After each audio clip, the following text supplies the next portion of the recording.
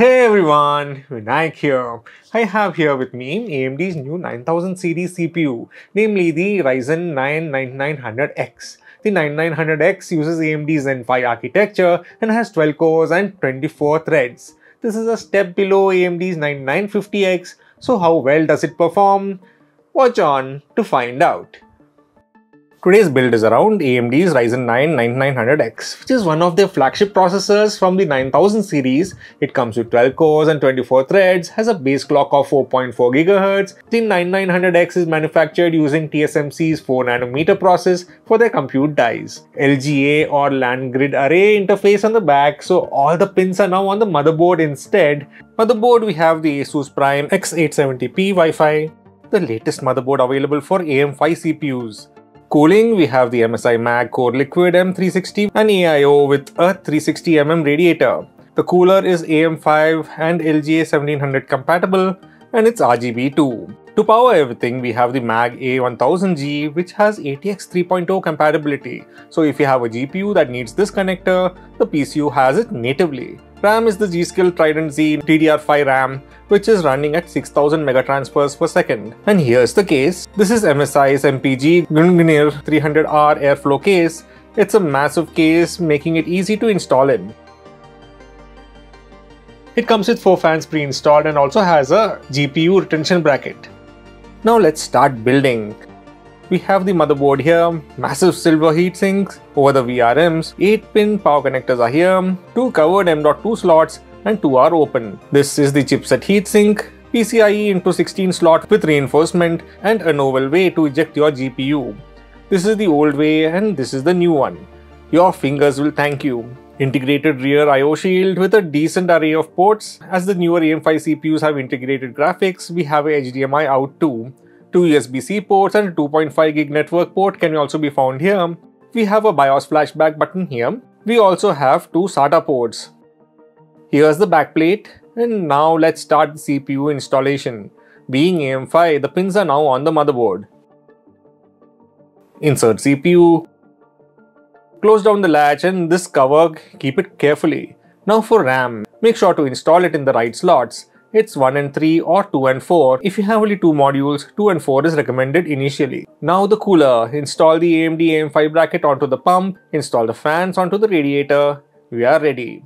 Install motherboard into the case. Screw it down. I need to remove the default mounting brackets. Now to install the cooler mounts. Next is thermal paste and I'm using the Cooler Master Master Gel Regular. Mount the pump and screw it down. Corners first and then tighten them all down. Now for the radiator, I am installing it on the top in exhaust config. Power supply, this is a 80 plus gold 1000 watt PSU.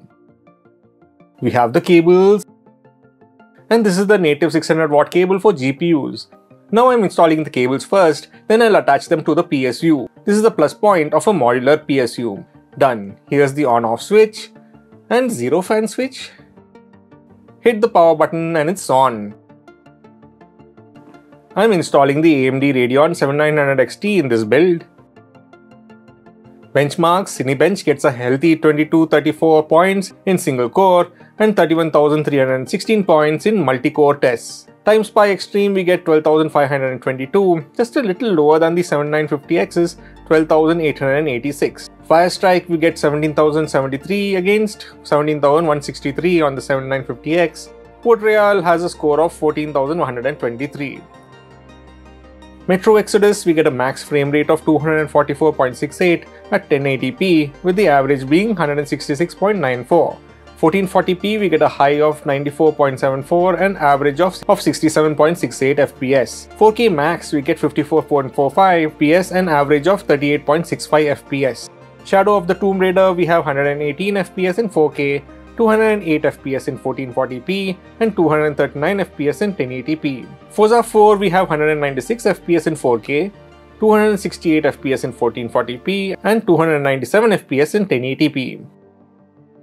Premiere render speeds, I rendered a 4K timeline, and we have the 7950X taking 3 minutes 15 seconds to render the timeline. 9900X took 4 minutes 56 seconds, and as compared to the 5800X, which took 7 minutes 51 seconds.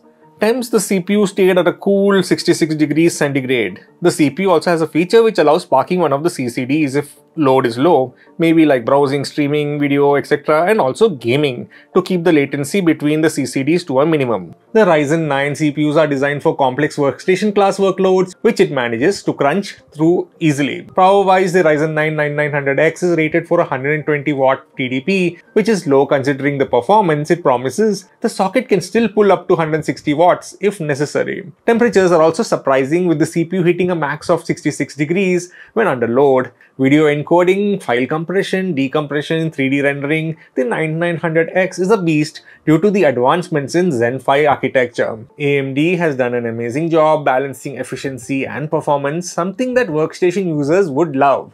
We have the option of untethering the CPU's power limit using PBO, but that can void your warranty, so be careful there. It does help, but not by much, so it's best not to enable PBO. The X3D variant of the 9000 series chips might be released next year, which would bring about more performance for gamers, but for workstation class tasks, the 9900X and the 9950X will not disappoint. So should you get one? If you are on the 7000 series AMD processors, I would say wait, but if you are using the 3000 or 5000 series CPUs, then definitely this would be a big upgrade. It's a solid offering from AMD, and I'm looking forward to their X3D lineup, which might release soon. So what do you guys think? Make sure to comment below. Also make sure to like, subscribe and hit the notification bell to be notified when new videos are added. Thank you for watching and see you all next time.